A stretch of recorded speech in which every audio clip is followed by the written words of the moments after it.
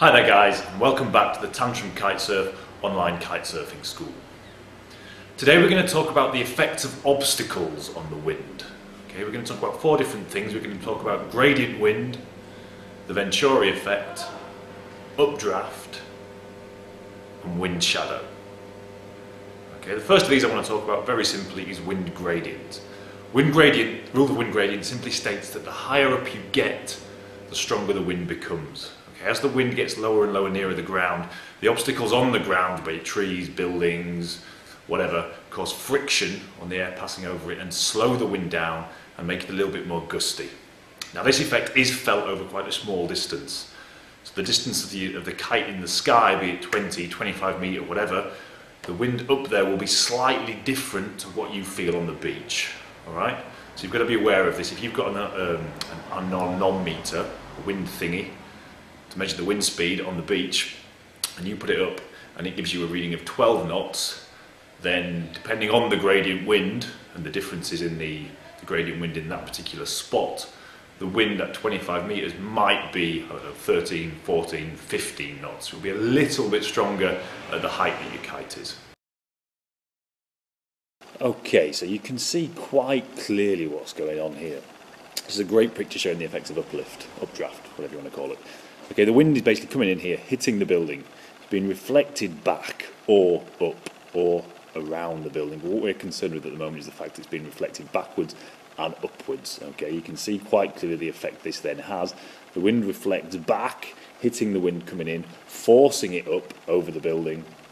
You get a lot of turbulent wind in here, which again increases this effect of the wind being pushed up and over the building. Now, the reason this is so dangerous, imagine you're kite surfing here and you boost a jump.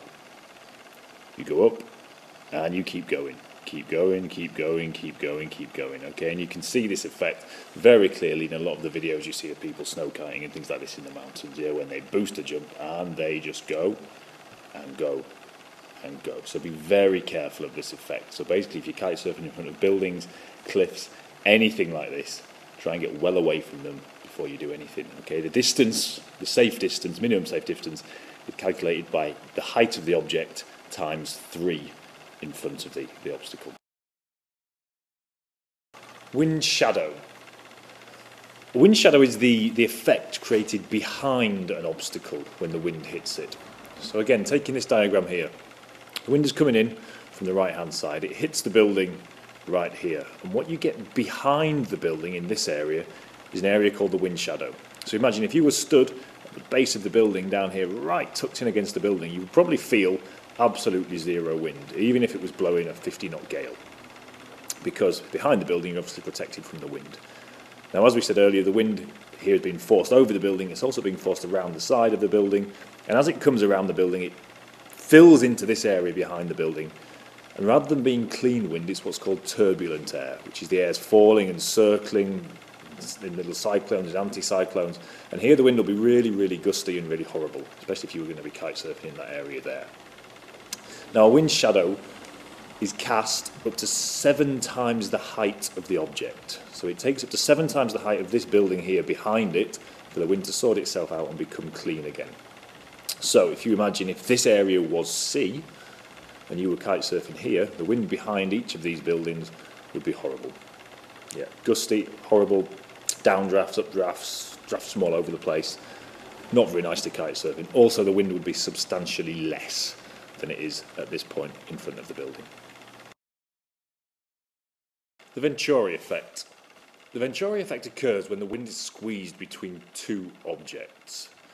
So imagine here, this is a building, this black block here is a building, and this black block here is a building as well. And the wind is obviously coming this way in the direction of the arrows.